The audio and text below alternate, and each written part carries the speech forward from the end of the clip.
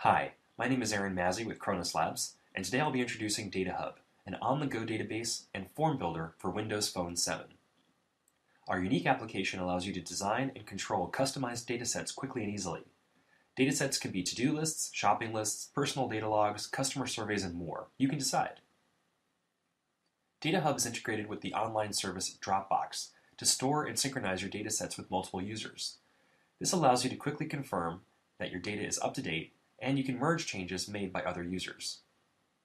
To create a dataset, simply click the plus sign from the main screen. You can start from one of our templates, copy an existing dataset, or start from scratch. With each dataset, you can decide if you would like to enable sync. The application will then prompt you to choose or create an empty folder within your Dropbox account to save your data. To open a dataset, click the Open icon and choose the location of your pre-existing database. If someone is sharing a folder with you through Dropbox, that folder will now appear in this list. To manage records within a dataset, start by choosing a dataset from the main screen. Here you can review and filter the current records.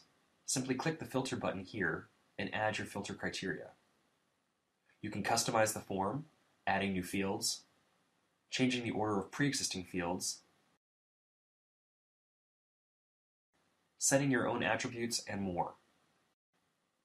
You can also set unique viewing options for each dataset. Once you have designed your form, click the plus sign here to add a new record. Need to make changes to an existing record? Simply choose the record you need to edit and make any necessary changes and updates. In this view, you can also navigate through all the records within the set.